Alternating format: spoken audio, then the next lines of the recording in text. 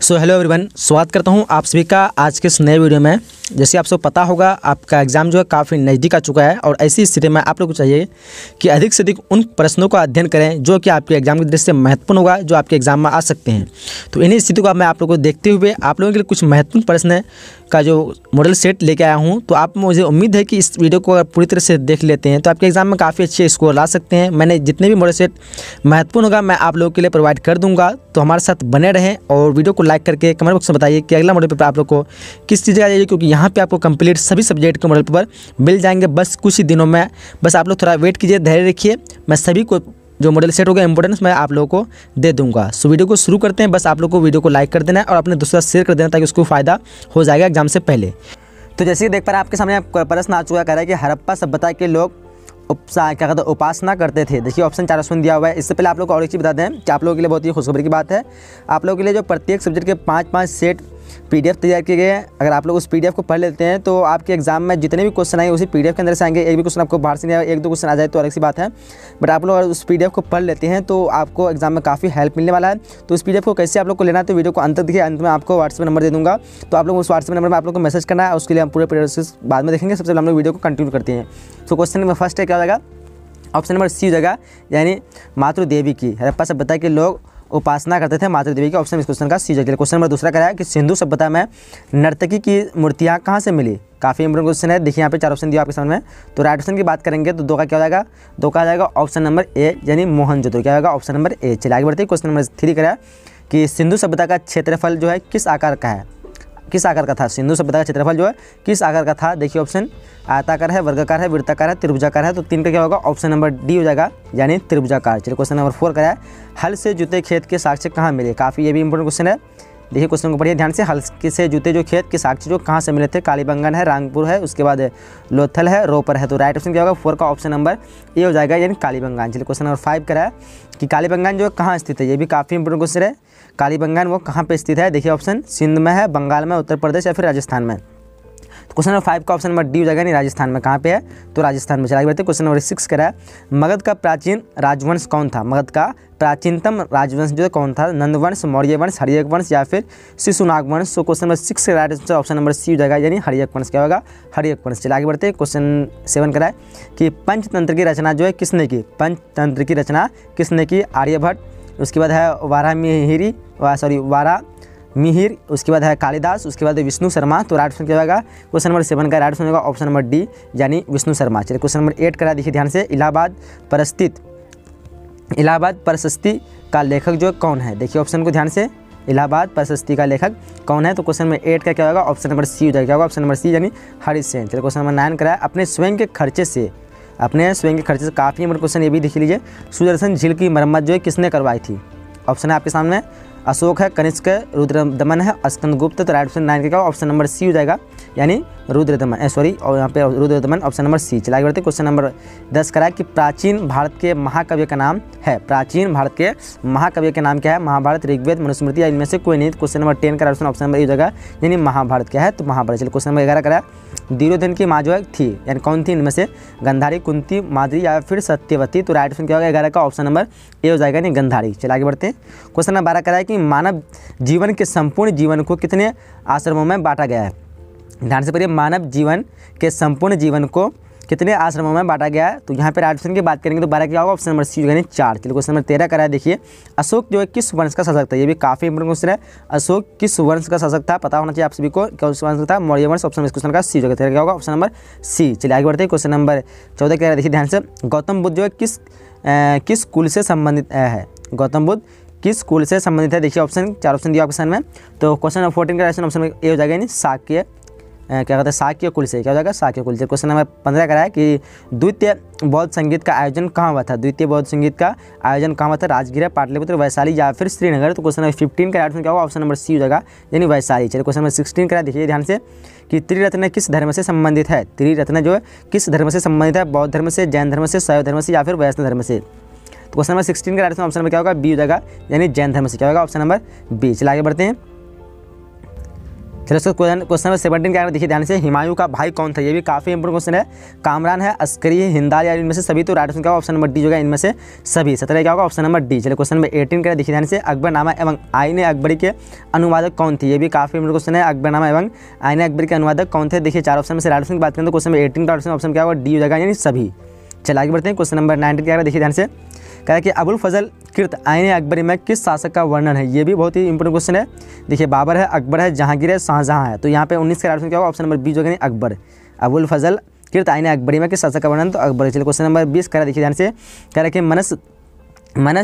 क्या कहते हैं मनसबदारी व्यवस्था किस शासक के द्वारा शुरू की गई थी, या कह सकते हैं मनसबदारी व्यवस्था जो है किस शासक के द्वारा शुरू की गई थी। देखिए ऑप्शन यहाँ पे दिया हुआ है, तो राइट ऑप्शन क्या होगा, 20 का ऑप्शन नंबर 20 का बी हो जाएगा यानी अकबर द्वारा। मनसबदारी जो व्यवस्था जो किस शासक द्वारा, अकबर द्वारा, यानी ऑप्शन नंबर क्वेश्चन का बी हो जाएगा। क्वेश्चन 21 करा है, विजयनगर साम्राज्य की स्थापना कब हुई थी, ये भी काफ़ी इंपोर्टेंट क्वेश्चन है। विजयनगर साम्राज्य की स्थापना कब हुई थी, 1336, जो कि इसके संस्थापक कौन थे, क्या कहते हैं हरिहर और बुक्का। और एक क्वेश्चन बन सकता है कि विजयनगर का महानतम शासक किसे कहा था, तो उसको कहा था, आप लोग को इसका आंसर क्या है, तो इसका आंसर आप लोग कमेंट बॉक्स में बता सकते हैं, विजयनगर का महानतम शासक किसे कहा था है। तो अगर आप जो जानते हो जल्दी आप लोग कमेंट बॉक्स में बताइए। क्वेश्चन 22 करा कि जजिया समाप्त किस मुगल शासक ने किया, जजिया समाप्त जो है किस मुगल शासक ने किया। देखिए 4 ऑप्शन दिया आपके सामने, बाबर है, हुमायूं है, अकबर है या फिर जहांगीर है। तो 22 का क्या हो जाएगा, 22 का ऑप्शन नंबर यहाँ पे 22 का सी हो जाएगा नहीं अकबर ने। चलिए क्वेश्चन नंबर 23 कराए कि बाबर की आत्मकथा जो है क्या नाम है, बाबर की आत्मकथा का नाम क्या है। देखिए ऑप्शन को ध्यान से, तो क्वेश्चन नंबर 23 का क्या होगा, ऑप्शन नंबर ए हो जाएगा यानी बाबरनामा। क्या किसमें है, तो बाबरनामा कहलाते हैं उसको। क्वेश्चन नंबर 24 कह रहा है कि भारत का अंतिम मुगल शासक कौन था, ये भी काफ़ी इंपोर्टेंट क्वेश्चन है, काफ़ी बार ये पूछा गया है। भारत का अंतिम मुगल शासक कौन था, तो वो था बहादुर शाह जफर। कौन था, बहादुर शाह जफर। ऑप्शन नंबर इस क्वेश्चन का डी हो जाएगा। चलिए क्वेश्चन नंबर 25 कह रहा है कि ठगी प्रथा का अंत जो है किसके काल में हुआ। ऑप्शन को देखिए, क्वेश्चन को ध्यान से पढ़िए, ठगी प्रथा पूछ रहे हैं यहाँ पे, तो किसके काल में हुआ, तो 4 ऑप्शन में से राइट ऑप्शन 25 का 25 का क्या हो जाएगा, ऑप्शन नंबर सी हो जाएगा यानी बैंटिंग। चलिए क्वेश्चन में 27 का है कि विजयनगर साम्राज्य की स्थापना किसने की, जैसे आप लोग पहले बता चुका है इसका, तो क्या होगा हरिहर बुक्का। ऑप्शन नंबर इस क्वेश्चन का बी हो जाएगा। चलिए क्वेश्चन नंबर 28 का है, कौन सा विदेशी यात्रा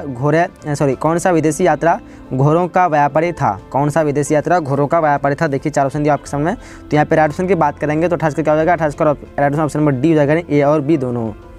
क्या कहते हैं, अफनासिन निकितन और फरनाओ न्यूनीज। चलिए आगे बढ़ते हैं। क्वेश्चन नंबर 29 कराएंगे, कबीर शिष्य थे यानी किसके शिष्य थे। 4 ऑप्शन दिया आपके सामने में, तो राइट ऑप्शन की बात करेंगे तो 29 का क्या राइट ऑप्शन हो जाएगा, ऑप्शन नंबर ए हो जाएगा यानी रामानुज कह सकते हैं इसको। चलिए आगे बढ़ते हैं। क्वेश्चन नंबर 30 कराए कि निजामुद्दीन औलिया दिल्ली के किस सुल्तान के समकालीन थे। देखिए ऑप्शन को, तो 30 का राइट ऑप्शन हो जाएगा ऑप्शन नंबर डी। क्या होगा, ऑप्शन नंबर डी मोहम्मद बिन तुगलक। चलिए क्वेश्चन नंबर 31 कराया कि खान का क्या है, खान का जो है क्या है।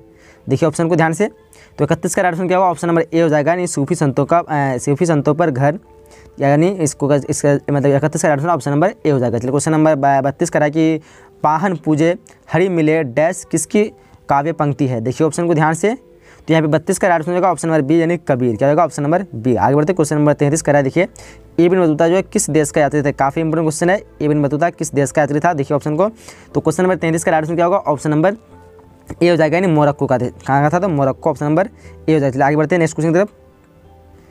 उसके बाद क्वेश्चन नंबर 34 क्या कहता है, देखिए ध्यान से, दिल्ली सल्तनत की पहली और अंतिम महिला शासक कौन थी। देखिए ऑप्शन क्या कहते हैं, चांद बीवी है, नूरजहां है, उसके बाद रजिया सुल्तान है और क्या कहते हैं मुमताज़ महल। तो राइट ऑप्शन के 34 से क्या होगा, 34 का राइट ऑप्शन हो जाएगा ऑप्शन नंबर सी हो जाएगा। क्या होगा, ऑप्शन नंबर सी नहीं, रजिया सुल्तान। चलिए क्वेश्चन नंबर 35 का है, कौन विदेशी यात्री पेशे से चिकित्सक था। देखिए ऑप्शन को ध्यान से, कौन विदेशी यात्री जो पेशे से चिकित्सक था। ऑप्शन 4 में से राइट ऑप्शन की बात करेंगे तो 35 क्या होगा, ऑप्शन नंबर बी हो जाएगा। क्या होगा, ऑप्शन नंबर बी यानी बर्नियर। चलिए आगे बढ़ते हैं। क्वेश्चन नंबर 36 करा कि फ्रांसवा बर्नियर जो किस शासक के काल में भारत आया था। कहता है फ्रांसवा बर्नियर जो है किस शासक के शासन काल में भारत आया था। यहाँ पे 36 का राइट ऑप्शन की बात करें, 36 क्या होगा, ऑप्शन नंबर डी हो जाएगा। होगा ऑप्शन नंबर डी यानी औरंगजेब। आगे बढ़ते हैं। क्वेश्चन नंबर 37 करा कि महलबारी बंदोबस्त जो है किसने लागू किया। महलबारी बंदोबस्त किसने लागू किया, 4 ऑप्शन दिया आपके सामने। तो 37 का क्या हो जाएगा, 37 का ऑप्शन नंबर ए हो जाएगा यानी मार्टिन बर्ड। क्या हो जाएगा, 37 का ऑप्शन नंबर ए। चलिए आगे बढ़ते हैं। क्वेश्चन नंबर 38 का ध्यान से देखिए, 38 का है कि रैयत वाली व्यवस्था में भूमि का स्वामी जो है कौन होता है। यहाँ पे काफ़ी लोग कन्फ्यूज हो जाते हैं, ये आपको बताते हैं माहौलबाड़ी व्यवस्था बंदोबस्त, माहौलबाड़ी बंदोबस्त माउंटेन बर्ड, बट कभी लोग कभी आप लोग गैस पेपर में रीड भी देखे होंगे, तो आप लोग को रीड नहीं जाना है, तो आप लोग यहाँ पे ए आंसर राइट हो जाएगा। चलिए आगे बढ़ते हैं। क्वेश्चन नंबर 38 कह रहा है कि रैयतवारी व्यवस्था में भूमि का स्वामी जो कौन होता है, रैयतवारी व्यवस्था में भूमि का स्वामी कौन होता है। देखिए 4 ऑप्शन दिया आपके सामने, तो यहाँ पे राइट ऑप्शन की बात करें तो 38 का क्या होगा, 38 का राइट ऑप्शन हो जाएगा ऑप्शन नंबर यहाँ पे सी हो जाएगा, यानी किसान। क्या हो जाएगा, रैयतवारी व्यवस्था में भूमि का स्वामी कौन होता है, किसान। क्वेश्चन नंबर 39 कह रहा है कि अंग्रेजों ने भारत में अपनी पहली फैक्ट्री जो स्थापित की थी वो कहाँ पे की थी। देखिए ऑप्शन को ध्यान से, तो यहाँ पे राइट ऑप्शन की बात करेंगे 39 का क्या होगा, ऑप्शन नंबर ए हो जाएगा, नहीं सूरत में। कहाँ किए थे, तो सूरत में। आगे बढ़ते हैं। क्वेश्चन नंबर 40 कराएंगे स्वेज नहर व्यापार के लिए खोली गई थी, यानी किस वर्ष खोली गई थी। देखिए ऑप्शन को ध्यान से, तो 40 का राइट ऑप्शन क्या होगा, 40 का राइट ऑप्शन नंबर बी जाएगा, ऑप्शन नंबर बी 1869 क्या होगा, 1869। क्वेश्चन नंबर 41 का ध्यान से करा है कि 1857 के विद्रोह को किसने प्रथम भारतीय स्वतंत्रता संग्राम कहा। ऑप्शन को देखिए, 1857 के विद्रोह को किसने प्रथम भारतीय स्वतंत्रता संग्राम कहा, कार्ल मार्क्स है। उसके बाद आरसी क्या कहते हैं मजूमदार है, और भी ऑप्शन है, तो यहाँ पे क्या ऑप्शन नंबर ए हो जाएगा, कार्ल मार्क्स। आगे बढ़ते हैं। क्वेश्चन नंबर 42 करा है पटना में 1857 की क्रांति का नेतृत्व किसने किया। ये काफ़ी इंपॉर्टेंट क्वेश्चन है और काफ़ी लोग इसमें कन्फ्यूज होते हैं। तो काफ़ी लोग इसमें कन्फ्यूज ये होते हैं कि इस वीर कुंवर सिंह लगा देते हैं, पटना में पूछता तो आपको यहाँ पे पीर अली हो जाएगा, बट आप लोग पूछेंगे कि बिहार के कौन थे, बिहार के 1857 के क्रांति के नेता, तो बिहार के हो जाएगा वीर कुंवर सिंह। ठीक है, तो इस चीज़ में आप लोग को कन्फ्यूज नहीं होना है। पटना पूछता तो पटना हालांकि बिहार में अंतर्गत आता है, लेकिन पटना के भी खास अलग थे जो कि पीर मतलब अली थे, यानी इस क्वेश्चन ऑप्शन नंबर ए हो जाएगा। 42 से क्या होगा, ऑप्शन नंबर ए। तो इसमें आप लोग को कन्फ्यूज नहीं होना है। चलिए क्वेश्चन नंबर 43 करा कि the Indian war of independence 1857 नामक पुस्तक का लेखक कौन था। देखिए ऑप्शन 4 ऑप्शन दिया आपके सामने। 43 का राइट ऑप्शन की बात करेंगे तो 43 का राइट ऑप्शन क्या होगा, राइट ऑप्शन हो जाएगा ऑप्शन नंबर बी हो जाएगा। क्या होगा, ऑप्शन नंबर बी, यानी वी.डी. सावरकर। चलिए आगे बढ़ते हैं। क्वेश्चन नंबर 44 कह रहा है, क्या कर रहा है, देखिए ध्यान से। क्वेश्चन नंबर 44 कह रहा है कि झांसी की रानी लक्ष्मीबाई युद्ध करते हुए कहाँ मारी गई। देखिए ऑप्शन 4 दिया आपके सामने, तो 44 क्या हो जाएगा, 44 का ऑप्शन नंबर सी हो जाएगा, यानी ग्वालियर में। क्या कहाँ पे, तो ग्वालियर। चलिए क्वेश्चन नंबर 45 कह रहा है कि महारानी विक्टोरिया ने अपना घोषणा पत्र जो है कब जारी किया।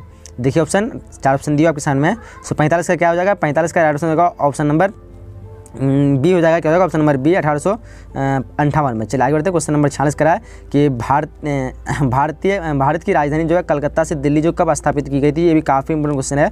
भारत की राजधानी कलकत्ता से दिल्ली कब स्थापित की थी, तो वो की गई थी 1900, ऐसे तो करंटली सही की बात करें तो 1911 होगा, बट यहाँ पे 1911 नहीं है, तो आप इस हिसाब से बी लगा सकते हैं यहाँ पे, लेकिन यहाँ पे मेरे ख्याल से डी लगा दीजिए आप लोग। डी इनमें से कोई नहीं भी ऑप्शन है, तो यहाँ पे इनमें से कोई नहीं लगा दीजिए। 46 का क्या हो जाएगा, ऑप्शन नंबर डी। बट इसका सही जो एग्जैक्ट जो डेट है 1911 है, मतलब वो भी लास्ट में 1912 दे सकते थे, बट यहाँ पे 10 नहीं दे सकते हैं। इनमें से कोई नहीं, ऑप्शन नंबर डी हो जाएगा। चलिए आगे बढ़ते हैं। क्वेश्चन नंबर 47 करा है कि किस वायसराय के काल में कलकत्ता, मद्रास तथा बम्बई में हाई कोर्ट की स्थापना हुई। देखिए ऑप्शन 4 ऑप्शन दिए आपके सामने। सो 47 का राइट ऑप्शन की बात करेंगे तो 47 का क्या हो जाएगा, ऑप्शन नंबर बी हो जाएगा। क्या होगा, ऑप्शन नंबर बी, यानी जॉन लॉरेंस। क्या हो जाएगा, जॉन लॉरेंस। चलिए क्वेश्चन नंबर 48 कराया कि निम्नलिखित में भारत का सरताज किसे कहा गया है। निम्नलिखित में भारत का सरताज किसे कहा गया है। 4 ऑप्शन दिया आपके सामने। सो 48 का राइट ऑप्शन क्या होगा, ऑप्शन नंबर ए हो जाएगा, यानी बम्बई। चलिए आगे बढ़ते हैं। क्वेश्चन नंबर 49 कराया कि Tata iron and steel company की स्थापना कब हुई थी। देखिए ऑप्शन को ध्यान से। सो 49 का राइट ऑप्शन की बात करें क्या होगा, ऑप्शन नंबर सी हो जाएगा, यानी 1907 में। कब की थी, 1907 में। चलिए क्वेश्चन 50 का ध्यान से क्या करा कि त्रिपुरी कांग्रेस अधिवेशन 1939 में सुभाष चंद्र बोस ने किससे पराजित किया। देखिए ऑप्शन को ध्यान से, 4 ऑप्शन दिए आपके सामने। सो 50 का क्या हो जाएगा, 50 का राइट ऑप्शन नंबर सी हो जाएगा ना, यानी पट्टाभी सीतारमैया को। हाँ, सीतारमैया है, पट्टाभी सीतारमैया को। चलिए आगे बढ़ते हैं। आगे क्वेश्चन नंबर 51 की तरफ बढ़ते हैं। चलिए उसके क्वेश्चन नंबर 51 क्या कर रहा है, देखिए ध्यान से कर रहा है कि किसने नारा दिया था वैद्यों की और लौटो। काफ़ी इंपोर्टेंट क्वेश्चन है। देखिए यहाँ पे 4 ऑप्शन दिया आपके सामने। सो 51 क्या होगा, ऑप्शन नंबर सी हो जाएगा, स्वामी दयानंद सरस्वती। क्या हो जाएगा, स्वामी दयानंद सरस्वती। तो यहाँ पे मुझे कन्फ्यूज है, बट आप लोग बता सकते हैं यहाँ पे। सो ऑप्शन नंबर सी होना चाहिए, बट हाँ, तो आप लोग कन्फ्यूज करके आप लोग कन्फ्यूज दूर कर दीजिए। आप लोग कौन सा आंसर सही होगा, तो आप लोग बता सकते हैं इसका। क्वेश्चन नंबर 52 का है कि आनंद मठ की रचना की थी। आनंद मठ की रचना की थी, किसने की थी। 4 ऑप्शन दिया आपके सामने।